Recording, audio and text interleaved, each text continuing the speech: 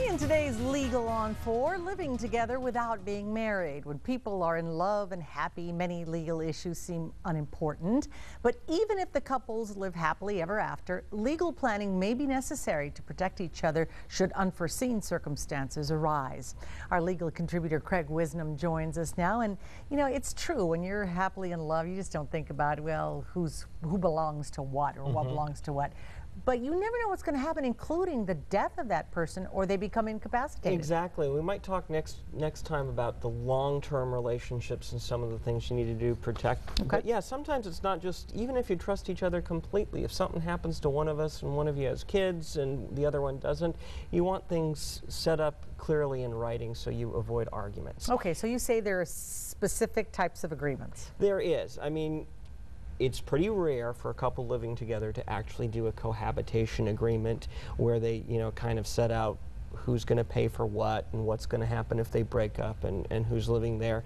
But it's not a bad idea, and if you kind of make it sound even simple, something like an expense agreement, and you realize for the most part you need to think and talk about these things no matter what, just for planning purposes, Who's going to pay for what? Who's going to pay the expenses? If I pay for things on my credit card and run up debt, is the other person going to be responsible if we break up?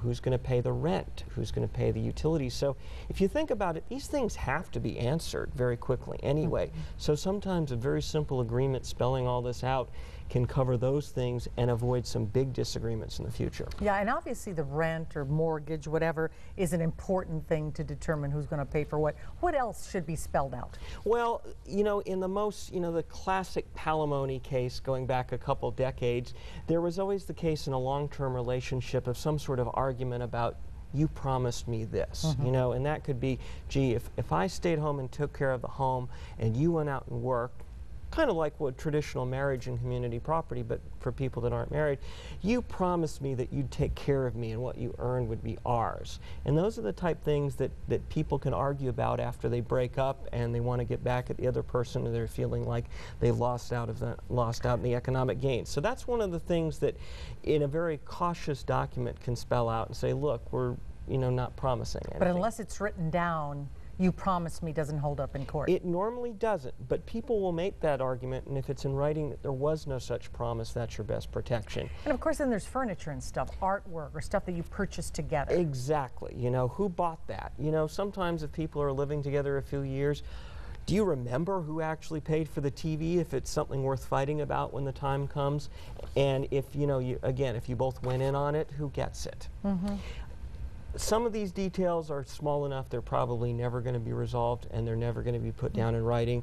But at the very least, couples making this shift should think about it. Think about, are there things worth covering? What are the implications going to be? So at least they've considered whether an agreement to some sort makes sense. Okay, next time we're going to talk about relationships that are more long-term, like almost common law. Exactly. You know what happened, because the thing to remember about those is you miss out on a lot of the automatic protections and benefits in relationships you get when you're married. And so you have to be extra careful to protect each other. Okay, we'll see you next time. Thank you, Craig.